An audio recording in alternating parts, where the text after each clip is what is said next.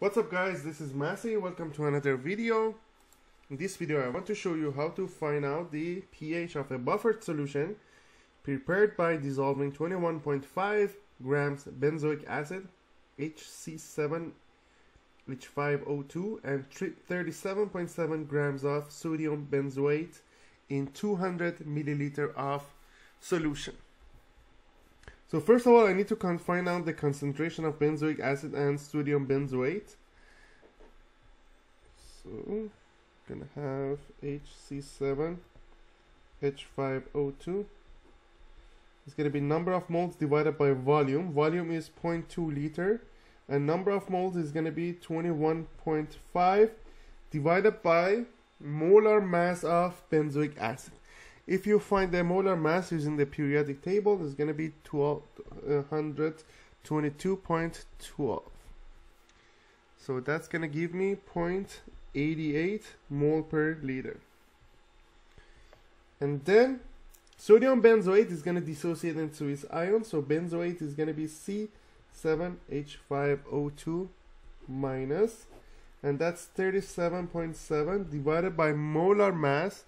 Molar mass of it is going to be 144.1 divided by the volume, which is 0.2 liters.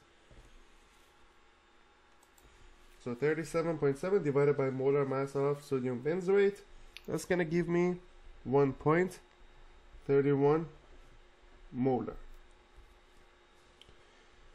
So we have the concentration of these two. If you write the reaction, it's going to be benzoic acid plus water is going to produce hydronium ion plus benzoate,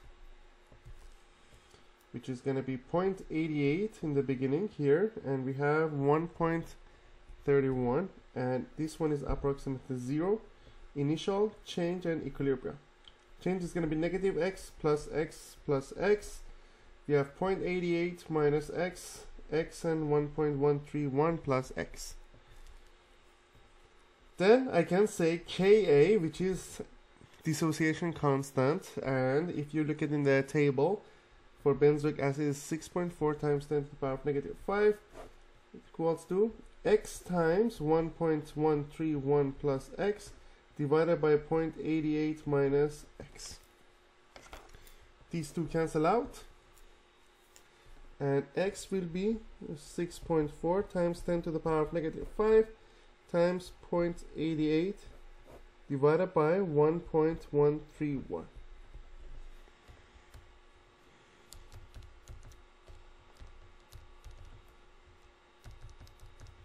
That will be 4.98 times 10 to the power of negative 5.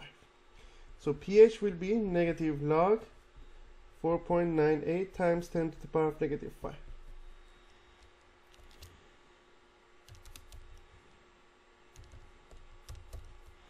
That will be 4.3. This is the pH for this buffered solution, 4.3. I hope you enjoyed this video. Please leave me a comment if you have any question, and I get back to you as soon as possible. Thank you for watching and have a great day.